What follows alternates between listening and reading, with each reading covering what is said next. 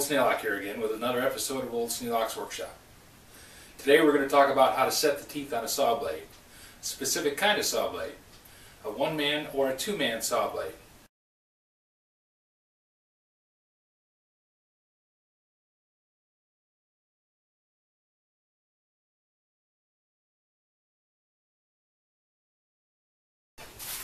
This is one of the parts that I like least about doing sharpening on a one-man crosscut saw. I've filed the teeth. Now I've gone through and I need to check the set and make sure that the teeth are bent in the right direction. That means I'm handling a saw with sharp teeth. Quite often I don't need to do much after this, but there's always a few touch-up things. These teeth are needle sharp. I've cut my fingers, I've scratched my stomach, I've cut my leg. This is not something you want to be frivolous about. But you can't put anything over the top of the teeth. I would think, well, put a piece of wooden guard over the top of it, a little masking tape, anything to cover up those needle sharp points. But the needle sharp points are what you're going to be working with on the setting part. So just be really careful.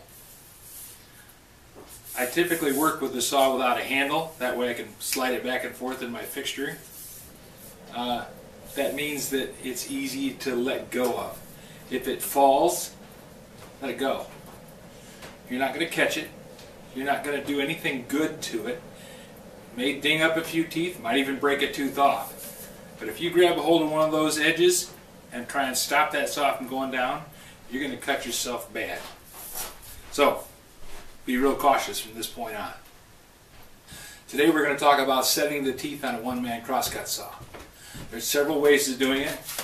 One is a rather primitive way. You're going to use an anvil.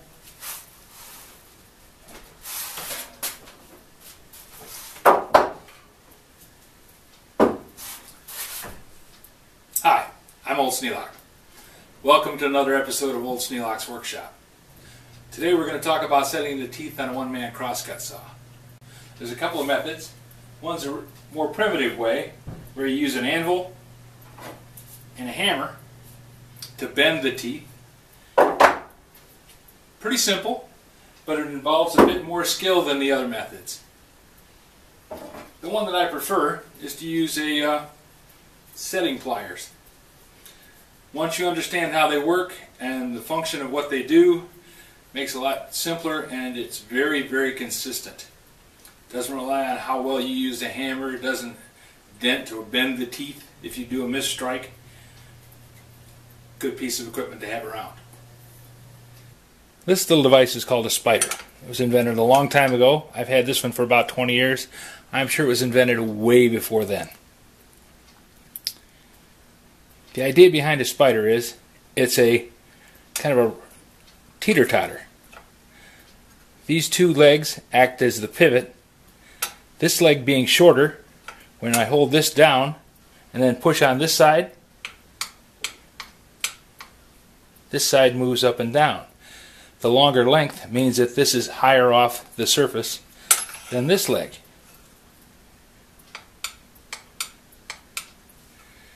So you can actually have two different settings with the same little tool. It's very robust. Easily set. Once you set it, you're probably never going to do anything with it other than just use it the rest of your life. The way it works, you set it on the side of the blade, you put the blade on a flat surface, set it on the side of the blade, slide the leg up onto the tooth,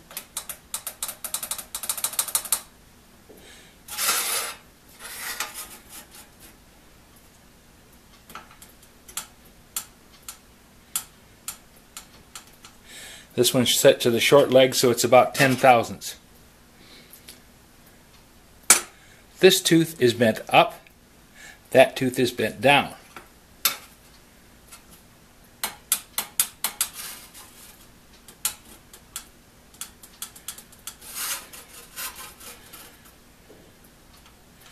Same thing down the length of the blade.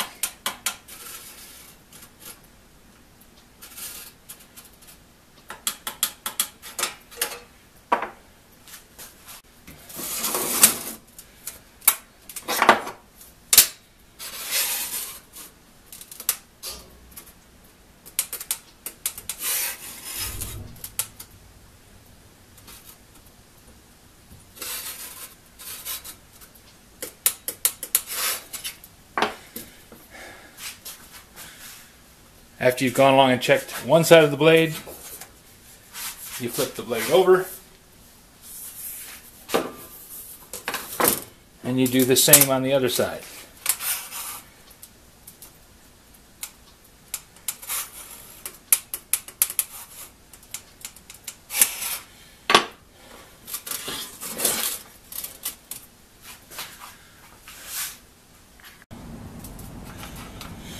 Same device can be used on a two-man crosscut just like it is on a one-man crosscut.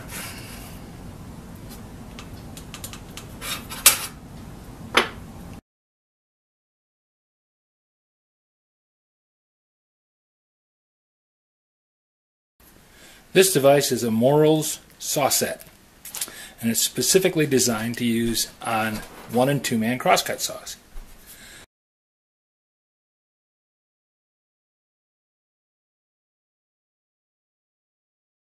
You may be more familiar with the Stanley 42X. This one is used for crosscut and rip saws in the standard pattern. This one is made by Dunlop, and personally I like it better than the Stanley. Don't really know why, other than this one gives me blisters and the Dunlop doesn't. The idea is basically the same on all of them. The tooth goes into the notch. Then when you squeeze the plier handle, the ram comes out and bends over the tip of the tooth. So on a tooth that's tipped that way, I'm going to set it over the top of the tooth, making sure that this face is flush against this little pad here, and there's a little gap for it to set up against.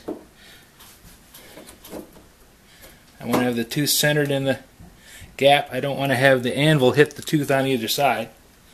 Then I just squeeze the pliers. The ram comes out, pushes the tooth against the anvil, and sets the tooth. It only bends the tip of the tooth. This can be moved up or down. This makes it bend just the very tip of the tooth. This makes it bend further down.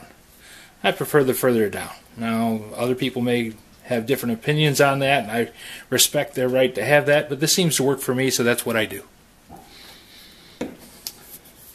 And you just go along the saw, and on every tooth, you do the same thing.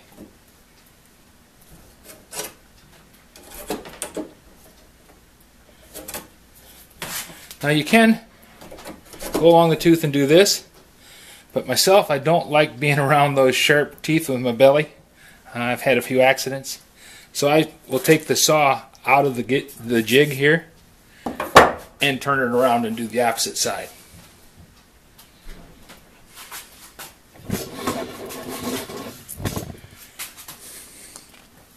You can go along the saw pretty quickly.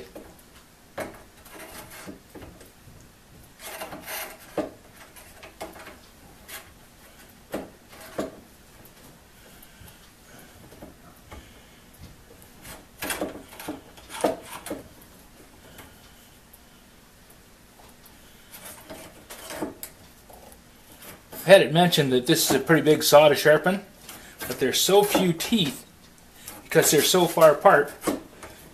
It actually goes a lot quicker than sharpening a smaller saw with more teeth. Plus these big teeth, they let you get right in there and see what you're doing. Lots of room. Now that I flip the saw around, I just go along and do the other side.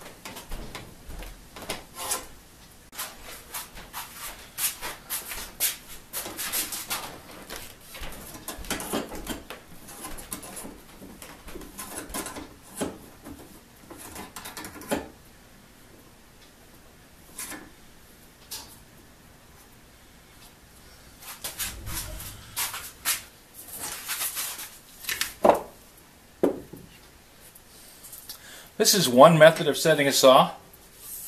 It works okay. It's not my favorite.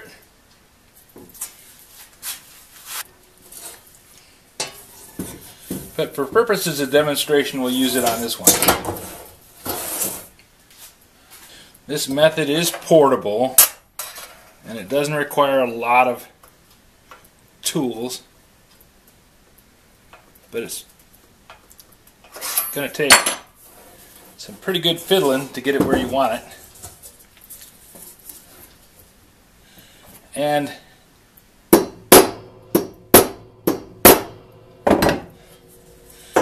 it keeps making me handle those sharp teeth.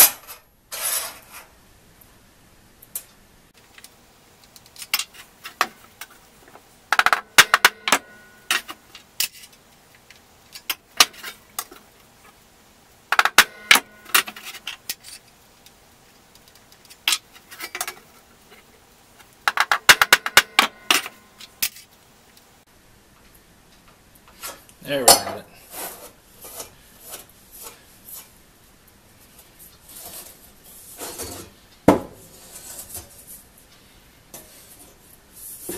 Now we'll work our way down the saw.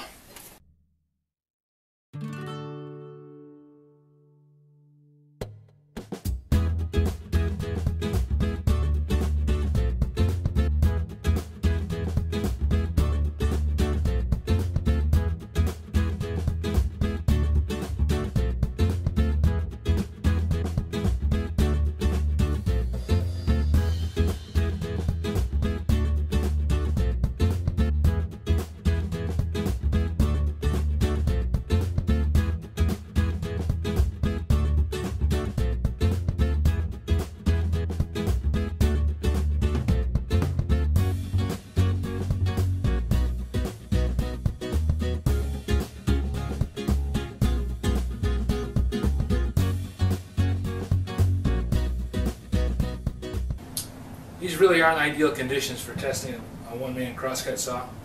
They're really designed for being used outside, where you have more swinging room.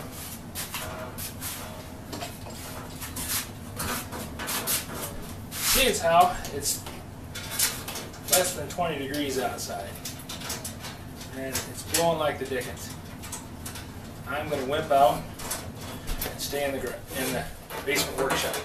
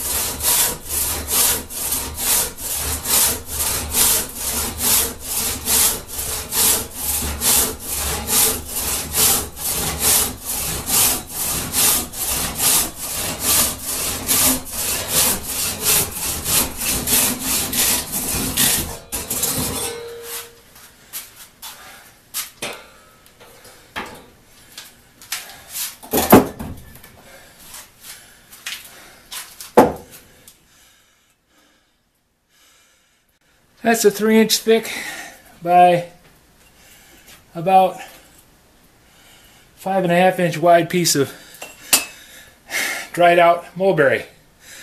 Mulberry's hard to rock. Doesn't cut very easy at all. And if it was green wood, it would slice a lot easier. You can tell that because I'm not getting noodles. I'm getting a few noodle-like chips. Because it's dried wood, it's sawdust. So it doesn't cut and slice as well as it should. But that's pretty good.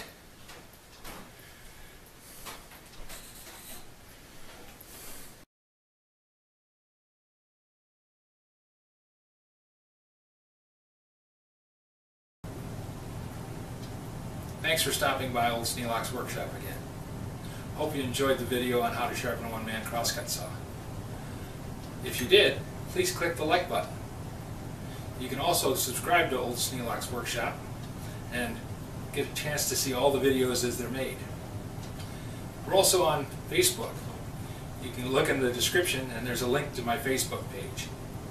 That gives you a few background shots and some day-to-day happenings that don't get into the videos. Thanks for watching.